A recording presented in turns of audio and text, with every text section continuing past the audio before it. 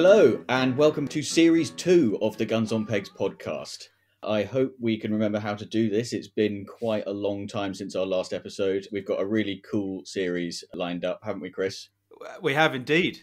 We've been doing a bit of planning, George. Yeah, I know. The last series was a little bit fly by the seat of your pants and make it up as you go along. I mean, it was pretty amazing. Yeah, it's been so good. It's been lovely to get responses from people and amazing to see that so many people listen to it. That's kind of not really what we expected when we started doing something during lockdown over a beer and just thought, let's see what happens.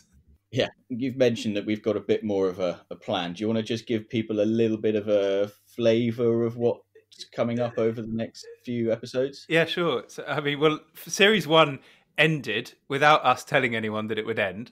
That's always the key to a good series, is just sort of leave it hanging and then fire up with series 2. So we had a little chat. We thought, right, that was actually really good fun, but we had no agenda whatsoever. So we thought, right, let's get some variation in. So we've got some themes to each of our episodes. We've got some really, really cool guests lined up. I'm so pleased that literally everyone I asked said yes. And so we've got some awesome guests, and each one's got its little theme, as I said. And today's episode is the grouse shot episode. So we're going through some quarries. We're going through a couple of other little bits and bobs. So see what we've got coming. But I won't give too much away. But when George and I sat down for a bit of planning, we barely did any planning apart from that. And we spent most of the time talking about, can we come up with something cool that we can give away to people? And literally 90% of our planning has ended in this little gift, which we have got. And I won't say just yet, it's coming in a minute, but Phil is going to be the receiver of the first gift that we have as part of the new series. So it's quite exciting. And actually, we spent the whole time doing that. Yeah, it's really exciting. So I don't know if that sort of was maybe missed slightly. Our special guest this week, Chris, is... Oh, so I've gone and drop the ball straight in. You have forgotten how to do it. Well, look, our guest this week, I've sort of half mentioned, but for those of you that don't know, he is said to have taken 5 grouse from a single covey. Seriously sharp shooter is the opening way of putting this. He's the other half to the Duchess of Rutland. And like me, he loves a good party the night before a shoot. So we are absolutely delighted to have with us and be joined by the legendary grouse shot that is Phil Burtt. Welcome, Phil. Well, I can tell you for a start, I feel rather more nervous than standing on the first drive of a day's shooting. But this is something very new to me. But I feel very privileged you've asked me to come on to this. And yes, I can ramble on all day about the sport that I've grown up with and loved all my life. Phil, it's great to have you with us. There's absolutely no need to be nervous. I think we've all experienced those nerves on the peg, first day of the season, first pheasant. And the best thing about that is when the first pheasant goes over somebody else and they miss it. And that's what you've just experienced with Chris cocking up the intro. So I think you can rest easy from now on. Well, the amazing thing about shooting is that, people tend to want to see you miss the bird rather than kill it. They don't like clever dicks on the shooting field. So that first high cock pheasant on a day's shooting coming to you, and the thing I always say to it, I don't really want you at the moment. I need to get something a little bit lower in the bag for a start. Today is all about having a good chat about the love of your life, grouse shooting specifically. Really looking forward to having a good chat about that. I've got a question to kick it off, actually. The Guinness Book of Records started after a debate about what Britain's fastest game bird was. I don't know if any of you knew that's exactly where the Guinness Book of Records came from. It's what started the whole thing. So that debate, which kicked off the book, needs to be answered. Phil, what do you reckon? That's a really good question, and the amount of times you've given an answer to someone and I think been completely wrong. I mean, I'd probably compare a grouse with a black game, where the slow wing beat, and so often you see black game overtaking a grouse. One would have to say a grouse. I suppose it all depends how much wind it's got over its tail, but yeah. I think it's got to be a grouse, hasn't it? I can't think of another game bird that possibly resembles probably an English partridge. I don't know. George, what do you reckon? Well, it seems obvious that it's a grouse, doesn't it? I mean, unless they're talking, I mean, pigeons are rapid, aren't they? But I think this is exactly why the Guinness Records came out. It's a golden plover.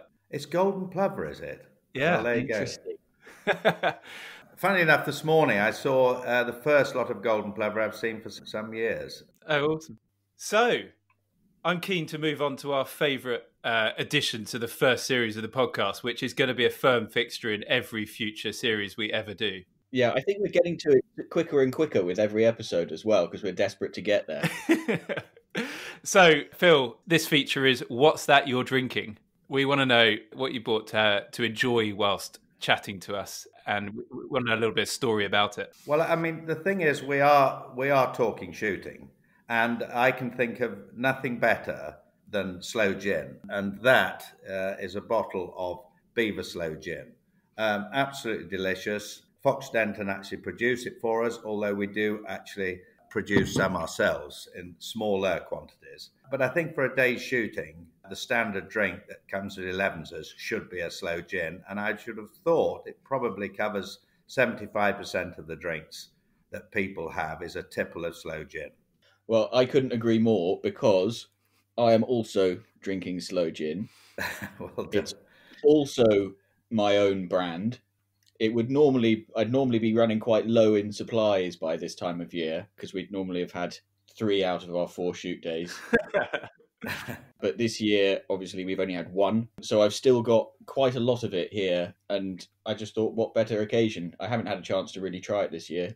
I love the process of going out each autumn and picking the sloes and making my own batch. And one of these years, I'll make enough. Yeah. I've actually done that this year for the first time. You know, the fruits this year are phenomenal. I've never seen sloes, plums, whatever it is. I've never seen fruit like it. And so I have produced quite a bit of my own sloe gin, and hopefully leave it down for a year or 2 years. Some early tasting of it, I can tell you, is absolutely delicious. And I hadn't got a clue what I was doing.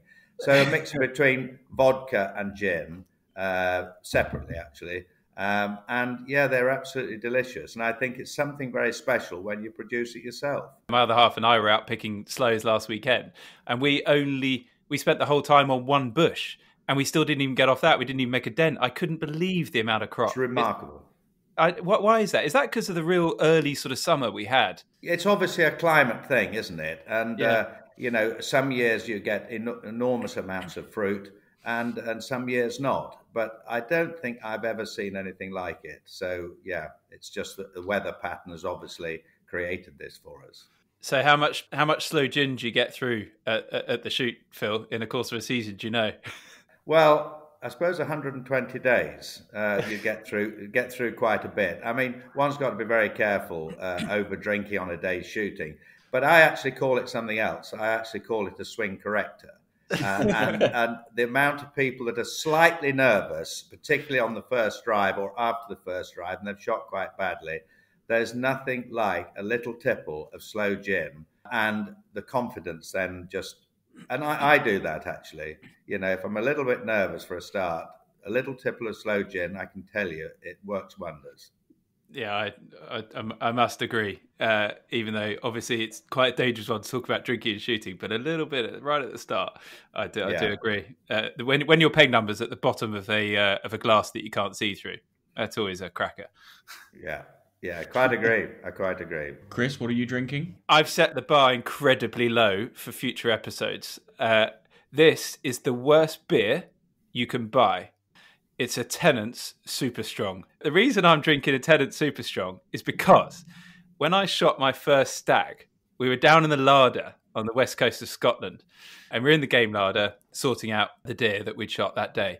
And you know, the gillies were like, "All right, there's a cold beer in the corner. Just go and grab one of those." And naturally, it was a Tennent's Super Strong. And that beer tasted incredible, because it would, wouldn't it? Except it really didn't matter what I was drinking. And having just had my first sip of a Tennent's Super Strong since that day, I can tell you it is awful stuff. Well, perhaps that's all there was. But funny enough, with a pint of beer, of whatever it may be, whether it's Tennent's Super Strong or what, I think the greatest pint comes after a day's grouse shooting again. And you call at the pub on the way back, should we have a quick pint? And it's just that wonderful celebration of having a great day, and a pint in the village where you're staying is second to none. I love that. I love that moment. You know, standing up at the bar with everyone after your day's shooting, or even before, the night before. I wrote about that in our member newsletter this week. I couldn't agree more. Yeah, no question. I mean, look, it's not all about the shooting, and that's the thing people do miss out. It's meeting up with your pals, whether it's in the pub, the hotel, or what it is, and that trip away is quite special. And that pint of beer at the bar, whether it's just after the shooting or whether you're meeting the evening before you're shooting, is quite special. Especially the shoot lodge you've got. Yes, exactly. Yeah. Well, I don't think it matters where you are. There's shoot lodges of all shapes and sizes and various luxuries. But as long as you've got your mates with you and a pint of beer or a slow gin, it doesn't matter where I am. Yeah, indeed. Here. Right. Now, Phil, this is the point where we're going to start putting you to work with our new feature for this series. And hopefully it'll become as much of a fixture as What's That You're Drinking. Now, this feature is called Whose Bird Is It Anyway? And the way it works is we are asking our listeners to send in their shooting dilemmas. We will then pick one from all the submissions each episode, read one out, and then between Chris, myself, and our guest each week, we are going to decide what the correct course of action is. So the name obviously comes from that uncertainty when you're on the peg of not knowing whether a bird is yours or your neighbour's and potentially putting your foot in it by upsetting your host, shooting his birds or whatever it might be. So this one is one that we have been sent by somebody we're calling Andrew. Obviously, we're keeping everybody anonymous to protect their identity and not blow their cover. So this is one that we were sent having mentioned this new feature to a few listeners in passing. So it reads, "Guys, I need your help. I've been invited to shoot at an incredibly smart estate in the West Country by an old friend of mine later this season. Most of my shooting is pretty low-key, and I don't often get the chance to shoot at places like this. However, the date of the invitation happens to be my other half's birthday. I'm sure I don't need to spell out the dilemma for you. What should I do?" Very good. If you and I disagree on this, George, Phil ends up with a casting vote. So let's see. I'm gonna steal one here and say that. I don't think you can go. I don't think you can. I'm saying that because if my other half listens to this podcast, then I'm in a good books, aren't I? The point is, you don't mean it. I thought you had to tell the truth all the time. I'm not sure I can speak honestly. George, what do you reckon? Well, I was wondering, I don't know if the other half shoots or not, but surely the really diplomatic thing to do would be to offer the peg to your other half and then attend as loader. Providing you knew she didn't shoot, that's fair enough. I think probably I would be shooting, and then probably the next birthday present would have to be extra specially good. They say it's easier to ask for forgiveness than to ask for permission, don't they? Yeah, exactly. Ooh, yeah, I think that's your key takeaway, George, isn't it? I think that just needs to be the one-liner back to, was it Andrew? Or we're calling him Andrew. Yeah, exactly. I think that needs to be the one-liner back to this chat. Better to ask for forgiveness. So that's the official Guns on Pegs line, is it? Oh dear! Shoot now and ask for forgiveness later. I think Correct. so. Go on, Andrew, go for it. Yeah, good. Well, I'm glad we put that one to bed. I think we'll need an update later in the year to find out how her birthday was, if he's still alive. So I've got an announcement off the back of that. I alluded to it at the start. So Andrew and Phil are the first recipients of our new prize, as it were, for being featured on the podcast. So we have managed to get, courtesy of the Shooting Sock Company, our very own bespoke Garters. And they are the most exclusive Garters you can get. You can only get these if you've featured on the Guns on Pegs podcast. Can I just be clear that we're talking shooting sock garters here and not lingerie? Didn't you think Phil would want some lingerie rather than garters? Is that what you're thinking? Thanks, but no thanks. So these garters are a very specially chosen, outlandish set of colours. They're a deep pink, a navy, and an oatmeal all mixed into one. So a deep pink strap and a navy and oatmeal tassels. So they're quite garish, but they're going to be noticed from afar. So if you ever see someone wearing these garters, you know that they've got a story to tell. Either they were a guest on the podcast or they had a confession, and it might be that they were anonymous and therefore you know they had a confession so you can ask them. Or they were a sharer of the pod through to other people in the shooting world because they've told their mates about the podcast. Yeah, so that's the other way you can get hold of these garters, isn't it? Is by so after each episode goes out, we want you guys to email us, and it's the same email address as for your stories, which is pod@gunsonpegs.com. Email us, and the most sort of exotic or outlandish or impressive sharer after each episode will also receive a set of garters. And then the other thing I thought might be quite interesting, Chris, this occurred to me since our planning meeting, is just to get people to let us know like what they're doing when they listen to our podcast, where they are in the world. I know that my brother's girlfriend, for example, hi Georgia, she listens to it while out running, which is mad. But I just thought it'd be really interesting to know how people are listening and what they're doing when they're listening. I think good idea. So exactly that. Those who share it, those who send in their confessions and dilemmas, if they're picked, you get yourself an awesome set of money cannot buy garters that can live with you forever. Wow. What was the email address again? Tell everyone. pod@gunsonpegs.com. Cool. There we go. So, shall we move on? We should. Right. Phil, you're here because this is the grouse shooting special, the grouse shot special. Now, I've mentioned on the podcast before, I have never actually seen a grouse alive, I don't think. So I would like you to, as it were, sell it to me. What is it about grouse shooting for somebody who's never experienced it, has only ever seen pictures? What is it that makes it so highly sought after? Well, I think it's number one, it's a wild bird. And it's a quite magnificent bird, living in extreme conditions from the north of England to the north of Scotland. And, living in extreme conditions, weather conditions, I find it remarkable. They're also very good parents. And when you think they're bringing chicks up in the wild, their motherly instincts are quite phenomenal.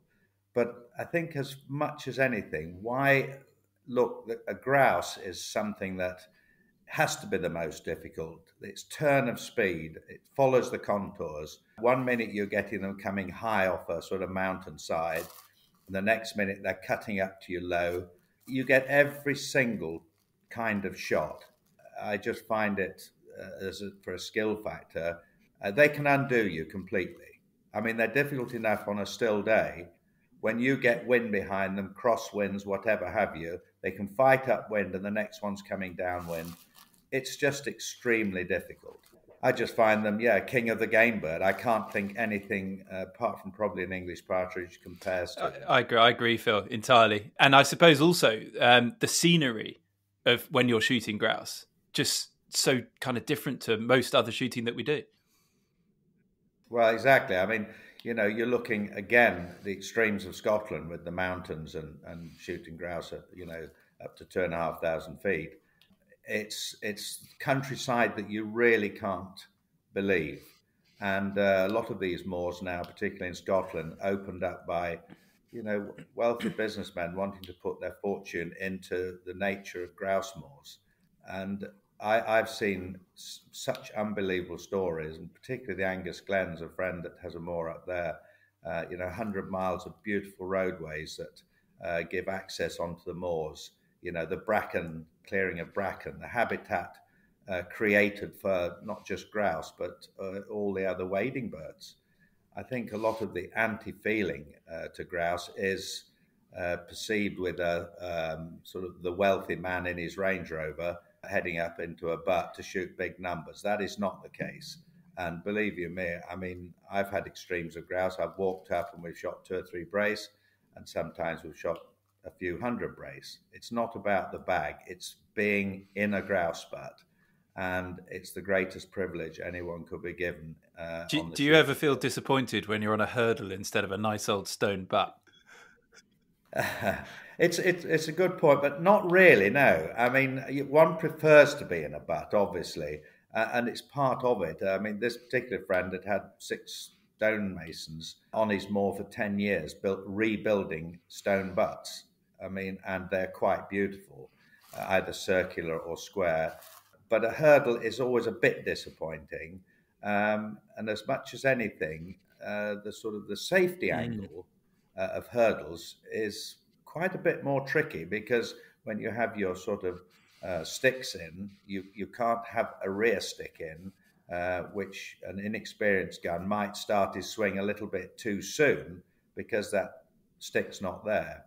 And I think that was one of the greatest things. They never used to use them, but in the last 10 years, it's compulsory, and so it should be.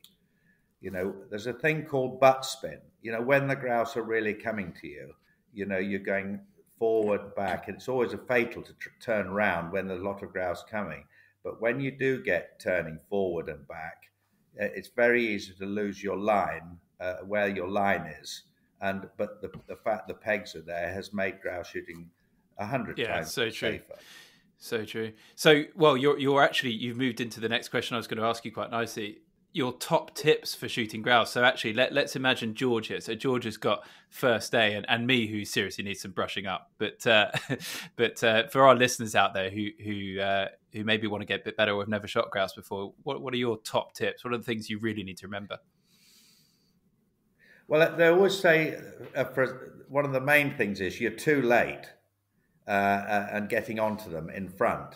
And I always think, for me, if it's a sort of normal breezy day, sometimes when it's a gale and they're coming over a gill, you can't use both guns, but there should always be time to use both guns into a covey, and let's call a covey of 10 or 15. And as they're coming to you, you still should have time for your 4th barrel. So perhaps 2 or 3 shots in front and 1 behind. I would expect. If you can't do that, you're too late with that first shot. We had a team once, a very inexperienced team, was up in the Peak District, and they were really struggling with the grouse. And they said, "Look, Phil, you know what are we doing wrong?" I said, "What you've got to do, you've got to start soon. You're leaving them till they come round the butt." Well, of course, the next drive, I noticed one of the guns shooting approximately 200 yards with his first shot, and so I had to go and say to him, "Look, I didn't really mean that far in front." So yeah, you've got to give yourself time, and that first shot, the first kill, hopefully, you know, and it's always then surprising. You think it's a long way out in front, but when you come to pick it up, sometimes it's only about 10 or 15 yards in front of your butt. So you can never be soon enough, really. For an experienced shot, yeah, you've got to get stuck in. So how far out in front do you feel? I mean, is it totally dependent on conditions, or do you feel that there is always a sort of distance? Yeah, I mean, as a yardage, I can't really put it on, probably 50 yards. But don't forget that the lead is meeting the bird coming towards you. It's not like the fact it's gone through the line, because a fast bird going through the line, it's soon over the horizon, and possibly some of the shots going off are 50, 60, 70 yards behind because it's heading away from you. So the impact of your shot with a grouse coming at you, of course, is much greater. For somebody making, you know, our theoretical first-time grouse shot who's probably done a fair bit of pheasant and partridge shooting, what are the differences in sort of, I don't know, thought processes and maybe setup and that kind of thing that you might be thinking about that you would say to somebody on the morning of their first day? Yeah, I mean, I always think as well, foot positioning is pretty important. You know, your gun, wherever your feet go, your gun is sort of following it. And I say that particularly because let's take a grouse behind. People shuffle round to shoot a grouse behind rather than get turned round. But particularly when the hooter's gone, for instance, you face your back to the bird coming, and then your feet are in the right position to shoot it behind you. because shuffling round and trying to pull the trigger at the same time is not the answer to shooting a grouse behind. That's where people tend to go wrong with a bird behind. I mean, in front, it's coming at you, your feet normally in the right position, and you shoot whether you kill it or not.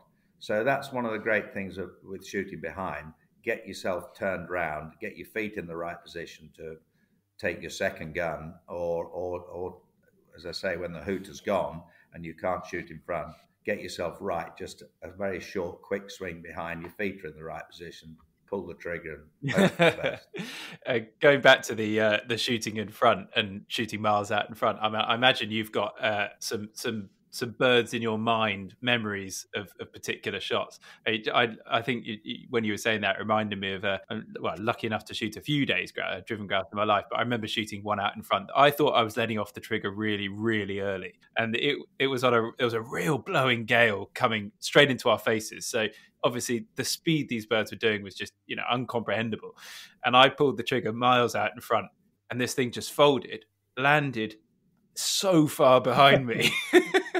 That's what I mean. I was absolutely blown away. I remember thinking, my God, this is just pot luck. But you just got to be so quick. Yeah, I had one that sticks in the mind. Not a high grouse. When I was shooting at Linnet with Lord James, and there was a grouse coming towards me, and a single grouse, and literally in the horizon, 3 more were coming. So I'd sort of got it in my mind to try and ping the first one out and then probably change and go into it. But anyway, I fired the shot at the close-ish one coming in, and they looked to be 100 yards away, and it killed the dead one. It killed the close one, and the middle one behind it, which looked 100 yards away. So it must have been a stray pellet, and I don't think ever I've shot a grouse further than that in front of me. But I'll never forget it. It shows you what you could do there, doesn't it? Doesn't it just? Yeah, doesn't it? And that's it with grouse shooting. The other thing is when there are a lot of grouse and you're shooting double guns and you're shooting quickly, you tend to start to shoot further out in front because there's not time to wait for it, if you like, because there's more following it. And you tend to get into a wonderful rhythm. And once you get a line on them, you really can hopefully make quite a good job of it. But it's that relaxation, not just that one possible shot you might get. If you get 20 or 30 shots plus, you tend to get into a rhythm. You'll have seen a lot of very good grouse shots in operation. Is there anything that sort of that unites all the best grouse shots about the way that they shoot? I think it's a lot of it is that very relaxed way they stand in a butt. And there are some great grouse shots. But I think if I was going to pick anyone, it would probably have to be Simon Ward. He's got a reputation beyond him. I always pull his leg and say he just takes the easy one. But I always fire twice as many cartridges as he does. But he is very relaxed, very deliberate, and pretty much on the beak every time. It's quite annoying, really.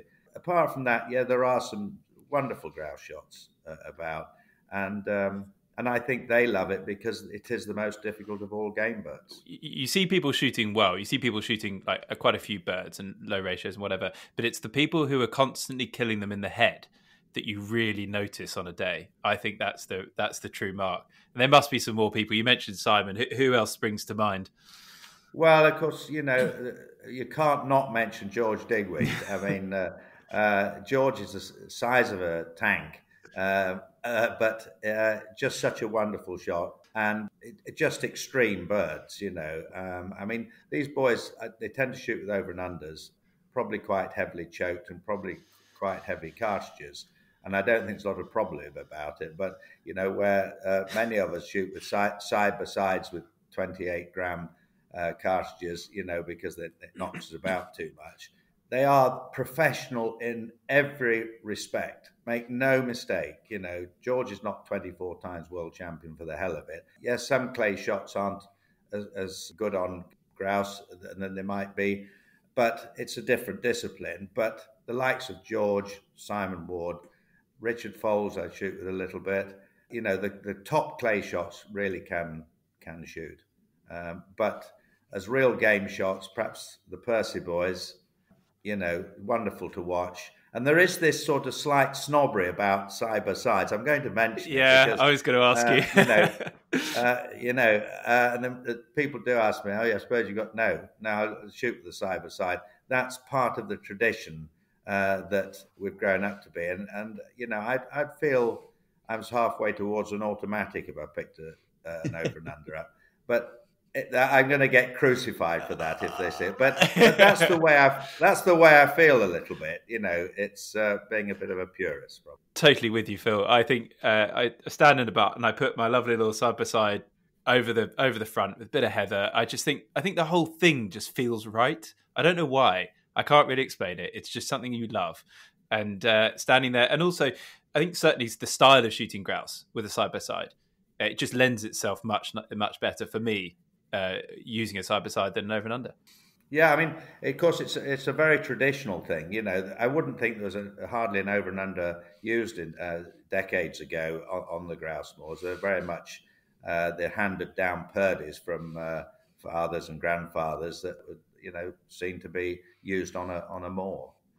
But it is amazing now, and I think, is it easy to use an over and under? I'm not sure it is. I think the skill factor's there. I mean. And then a friend of mine, David Flux, brilliant shot, always uses these wretched 28 boards, which is infuriating. But he'll shoot as well as anyone. And the likes of Nick Bakey and I could go on, and someone will watch this and say, "Well, what about me? You didn't mention me." But yeah, there's some great shots there, but great people. I mean, just wonderful to be with. Absolutely. So thinking about grouse moors themselves, are there any particular moors where you think they deserve a sort of shout out for everything they've done, or the most beautiful places, the best places you've been? I mean, one of the most incredible moors, I did briefly mention it earlier on, would be Mill Den. And the work that's gone into that moor, totally void of grouse, pretty much. I think I shot about 20 brace the first year. The black game had gone, the wildlife had gone, and in the period of 10, 15 years that Dick Hansen has had it, he has resurrected wildlife to a point that you can't believe. The black game now come over in coveys, and the grouse have built back to an average of probably 5,000, 6,000 brace. He's going to get hiccups, but it was riddled with louping eel, tick galore. He took all the sheep back in hand after about 3 or 4 years. So they run them as they're known as sheep tick mops. And the louping eel disappeared. And it's quite phenomenal now that every bird, whether it be grouse or otherwise, fit and healthy and doing extremely well. It's phenomenal to see it. And I take my hat off to Dick wanting to spend his money he's creating a shoot, and people don't like that, but look at the wildlife side of it, and it's as I say, it's only the grouse moor owners that are keeping wildlife going. It's so good to hear, and I couldn't agree more. I mean, obviously, as shooting people, we kind of know this, and it's the sort of, I suppose we refer to it sometimes as the untold story, but that's because other people don't want to talk about it so much. But we know that what's going on at many of these moors is just absolutely fantastic. And unfortunately, it's the occasional bad bit that only gets spoken about. It's such a shame. Exactly. Really. There's another moor in Dumfries that some friends bought in the early 60s. And that was a beautiful little moor, very near Crefell. And, we used to shoot 30 or 40 brace of walked up grouse on it. There was no keeper on it. They did a bit of burning themselves, a bit of vermin killing. That was then sold off for forestry. And I visited the moor some 40 years later, and we climbed up through 40-year-old softwood firs to the very top of it. And we walked. I just wanted one more time to walk that moor. It was so exciting for me. Having just shot 300 brace at Lead Hills the day before, we walked the moor for 10 hours and we came back with a brace and a half of grouse. And totally desolate. I saw one buzzard and one little lot of grouse, which we shot a couple out of. So that's a tragedy to me. The most beautiful place overlooking the Solway, completely destroyed by forestry. But I know now there's an awful lot more to it, and these grouse moors have suddenly become very valuable and in heavy demand. So, most memorable days ever. I'm really keen to know the ones that really stick in your mind and why. Well, I've had quite a few, of course, and I think a lot of people ask me what's the most favourite moor I've shot on. I think 90 different moors I'd roughly worked out that I'd been on, which is the most wonderful privilege. That's a stab in the eye for you, George, because you haven't shot one yet. A call now. Another way that you can win a pair of these garters is by inviting me grouse shooting. Right. Yeah, some quite incredible days. It's normally actually in a gale, and funny enough, we Duke and Duchess here and myself bought a moor in the Peak District last year. One of the greatest days I had was on the first year, and we shot it on December the 2nd in a howling gale, 5 of us. Killed 108 brace. I don't think I can, in a gale, and the snow was driving at us. And since then, the grouse have crashed. Nothing to do with that day, but you know how fine things are. We'd reckoned we were going to double our grouse numbers the next year, and they literally, with heather beetle, drought, too much rain at the wrong time. We're now we just had our 4th year, very disappointing. But it will come back, and we're doing everything in our powers to get it back. But plenty of other days, you know, there's a little moor that David Flux has at Snailston. That was always one of my favourite moors. Unbelievably the most difficult grouse. Sally Grain, I think, was one of the drives. Then fish houses. Grouse in extreme, 1 minute down and the next minute up. Probably that's where Scotland comes in. The topography is even more steep, and then you get a different sort of grouse. Every grouse that comes is flying in a different way. So, there's so many days that's been memorable.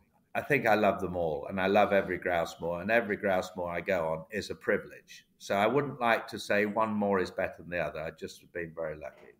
Very diplomatic, though. Well, I might not get an invitation from one of them.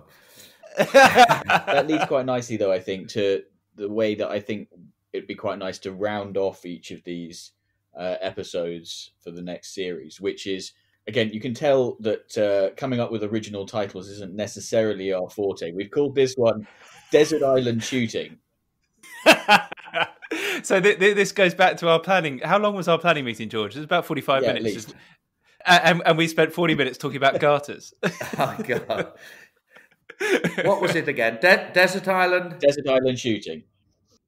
It's no rip-off of Desert Island Discs at all, is it? I mean,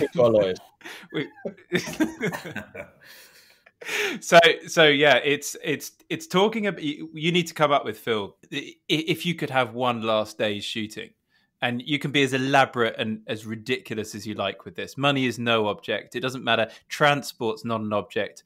The company, people not being free, not an object. What would that day's shooting look like? And by the way, you can sort of make it into a bit of a weekend if you like. The night before, where would it be, and why? Wow, I think actually, I can't think of anywhere better than going to Milden. I think it's got everything from the lodge to our host's incredible wines to the most beautifully kept grouse moor. And then if you're off the moor in good time, the salmon river runs through the garden, so you can flick a salmon out. And if you want to, you can just pop up and shoot a stag. I mean, it's got everything. The team that he has up there is always great fun. And something about it, it's a 7-hour drive, and I've done it really quite often. And I get excited every time I go onto that moor. If there's a last day, he's got a drive called Benny Gray, and it's on a steep hillside. And the last twice I've got this, but where they come at literally every angle. 1 minute coming high, the next minute low, cutting up, round the back. It's just so exciting. And I think that if I had to pick a drive, that would be the one at Milden that I just love it every time I'm there. And I make a hash of quite a lot of them as well, I can tell you. It's not all, they're not all in the beak, my God. But yeah, that would be the one. So it sounds like Milden is like the sort of desert island shoot on this actual planet, doesn't it, George? I mean, this is a place that's got everything. So we don't even need to sort of make one up. We just go to Milden. Yeah. Well, George has got to do that. I mean, fortunately for some of us, that Dick doesn't sell any of his grouse shooting. So exactly. Yeah. But it is just great host, great moor, great everything. It's got everything. It really has. Amazing. Well, look, congratulations to him as well on everything that you've described in terms of what he's done there. And we love profiling places like that, because I think that is the unsung part of grouse shooting. I think that's a cracking place to leave it. Really, I mean, you've just got me thinking. I mean, obviously we're in the sort of mid of November. We haven't been able to enjoy too much of this at the moment, and just got me absolutely going for the next days when they come out, even if they're not grouse, obviously, which they're unlikely to be now on, but so exciting. And our next episode, we have the Sporting Agent episode. So we're going to be visiting all sorts of different places, different memories, different strange requests that have been had over the time. We've got a good friend of mine on, Mark Firth, who's also a fellow trustee of the Country Food Trust. Phil, you must know Mark, mustn't you? I know Mark, and I haven't seen Mark for some time, actually, but we always had a bit of leg pull, and he was with Roxton's. He started Roxton's, I'm right by saying, so it shows how long ago. Yeah. I'm right by that, aren't I? Some years since I've seen Mark. But anyway, he will interview. He's always had the gift of the gab, you know. I mean, and he always said the right things rather than I tend to say the wrong things. But when you see him, send him my very best regards. And he's a great chap. I will do, and we'll be asking him if he's been to Milden, because I think that's the place now, isn't it? Well, it is for me. Well, hopefully he's been there, and then we can ask him. We'll see what his favourite grouse moor is as well. But look, Phil, it's been an absolute pleasure to have you with us. Thank you so much for joining us, and we look forward to catching up another time when we've had a bit more of a normal season and enjoy some more memories. Well, it's a pleasure to do this with you boys, and I thought it was rather more difficult than that. But if I failed all my exams over the year, but being asked questions on shooting, I'm not too bad at that. But fingers crossed, this government, I'm just going to say, this government have got to let us go on the 3rd of December, and they can't stop us until February the 1st. And hopefully the season may be extended for a week or two. Otherwise, we're going to be in a bit of trouble with it. But let's fingers crossed they see sense. I do know there's a few influential people at that level that do listen to this podcast, but I think they're already on our side. Well, fingers crossed, because I don't know what we're going to do if it goes wrong. But anyway, great to talk to you, and thanks very much for picking me out. I feel very privileged. It's been great having you, Phil. So all that remains for me to say is to thank everyone who's been listening. Once again, thank you for coming back. I hope we weren't too ropey after our break, and hope you enjoyed our first episode.